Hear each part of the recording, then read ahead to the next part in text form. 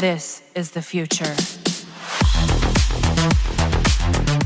We all know that Arcane Energize is the most sought out arcane right now because of how useful it is in maintaining your energy in the mission. The only problem though is if you want a max rank of this arcane, then you will need to farm the Eidolon hunts with insanely low RNG, and it would take months to max out the arcane. If you have the platinum, then you can spend 2,500 platinum for the max rank arcane and buy it from other players. Or, you can just pray that Operation Scarlet Spear will somehow make a return in Warframe.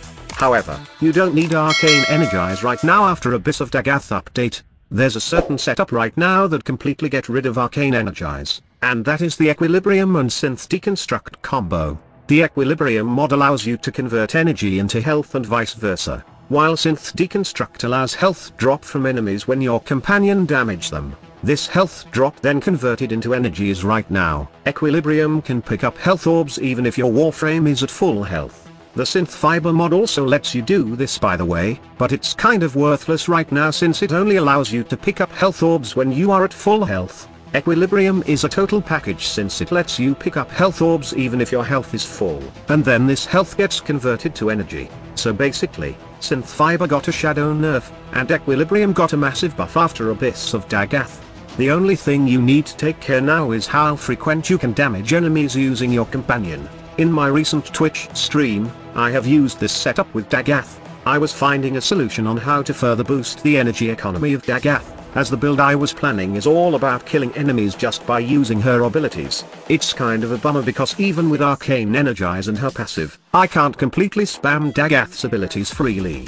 Don't get me wrong, the setup is enough for average Warframe players, but for me, I just want to spam her abilities over and over again, never minding about my energy at all in Steel Path levels. Then, I remembered about Pablo's reply to a tweet stating that Equilibrium can now pick up health orbs even if you are at full health, and then, I also remembered that the mod called Synth Deconstruct that gives 25% chance to spawn health orbs when you kill an enemy damaged by your companion recently.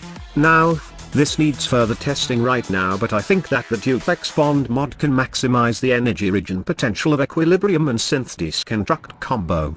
I have tried it a couple of times, and I think that the clone damaging enemies counts to proc the effect of Synth Deconstruct. Again, it needs further testing, but I'm seeing multiple health orb drops on the ground when I kill enemies, and mind you, they were not hit by the original companion, so I think it works. With this current setup, you will be freeing one arcane slot intended for Arcane Energize, and somehow, you can modify your build to give more power to your warframe.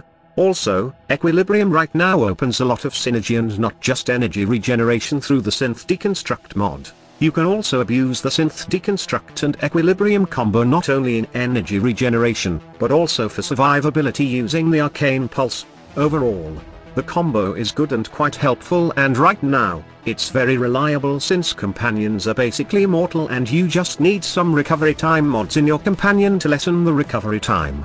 I suggest that you try this combo right now for yourself, and before you go, I highly suggest that you go in one of my Twitch stream.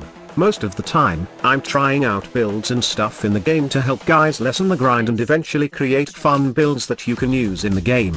Most of the stuff I post in YouTube can be seen on my Twitch stream first.